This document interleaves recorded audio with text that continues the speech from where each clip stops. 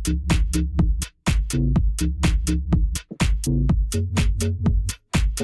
roule. Eh ben super. A few months ago, I discovered a new app that I'm using really a lot. When I perform live, most of the track I will play will be mine. But of course, I also here and there add a little bit of something else, a different track that I love, or something that I will actually use as a change between one style or another. So I prepare a lot of edits, and actually this is how I use Stemz quite a lot, to make the sets always fresh and to give them a little bit of spice. What makes Stemz a banger app is that it allows you to basically remix or to refresh some old songs, even some very old songs that it's impossible to find the acapellas using the AI.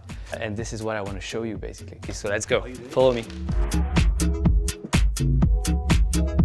Yeah, this is actually what I call my nest. This is where I do most of my production. The faster things go for me, the best I can really translate my creative ideas into sound. And so this is also one of the reasons why I like Stemz, because it's very intuitive. When I prepare my sets, I mainly use my songs. For me, it's also the opportunity to sort of re-explore some works that I've done. And the track that I'm actually playing quite a lot was a song I originally produced in 2002. It's a original African hook that was performed by Salif Keita and his background singers who are really amazing. This song called Madan, na na na na na na na na na na na na.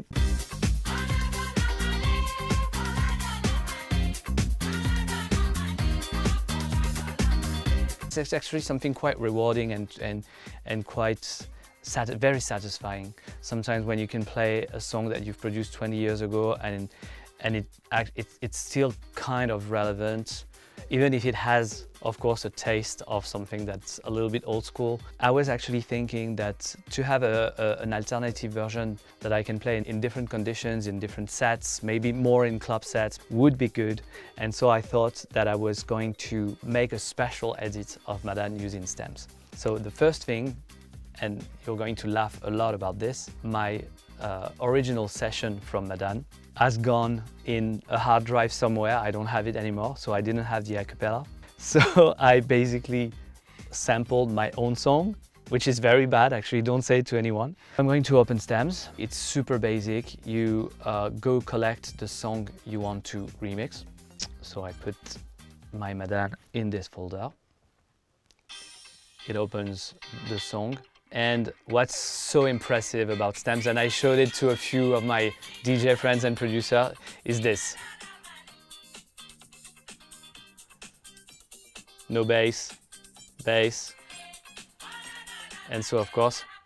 And it's actually very, very impressive, the quality of this. When I've isolated the element that I wanted to use, here is the acapella, so that part, and then I just hairdrop it.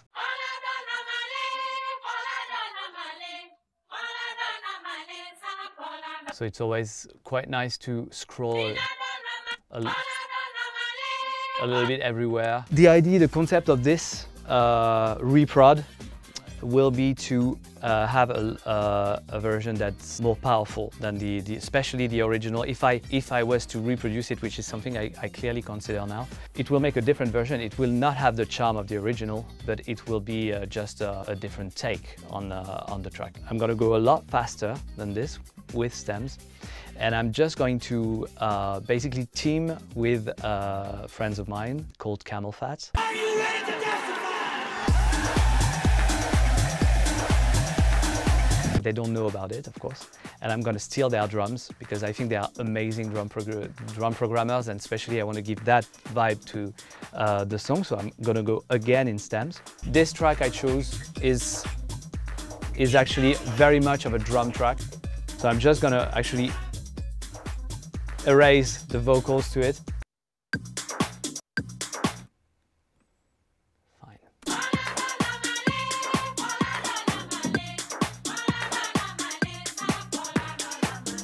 It's already quite good.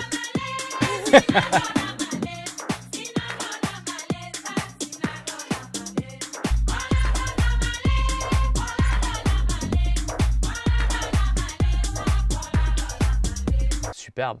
So this is already a pretty encouraging result.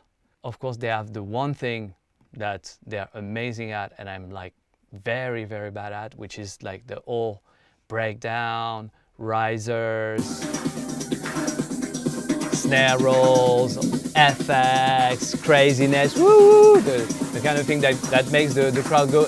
These things, you know, which is like, this is like so much programming, like all the automation of the reverb that you want to add, all these things. I'm like terrible at this. So, and these guys, they are so amazing at it. So this is where I'm going to use this to complete.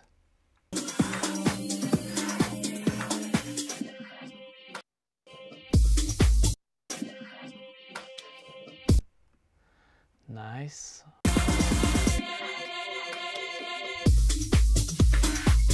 Okay, and I think what I want to do is probably drop on the acapella, but since it's a very almost drum-only song, I think it would be really nice to add something else to the big drop here.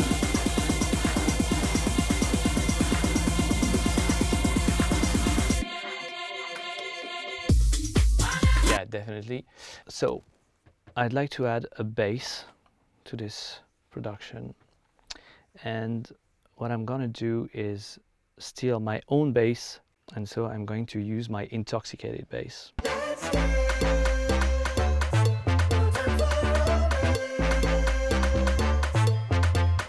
Okay, you know what? Let's change and let's use maybe the horns to make it like...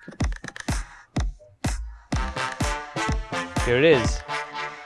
So yes, with Stemz you can actually steal my horn sound that I actually recorded live with 4 trombones. That was with the GTA boys, and we had so much fun with this. And so let's see how this works. It's pretty clean, huh? Let's fix the key.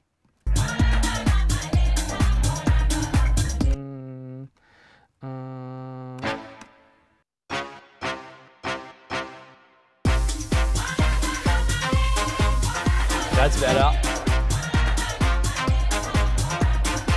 Making these little edits is always something that's quite inspiring, even for original production, because it actually makes you combine things that you probably wouldn't think of. Actually, for guys like me who have a strong sampling culture, even if I very rarely use samples in the end, but actually I very often use samples in the making of the song, just either to give me sometimes a chord or sometimes a sonic idea of where I want to go. It's easier to picture the result with already the result, even if you need to change it after, because it's not yours typically.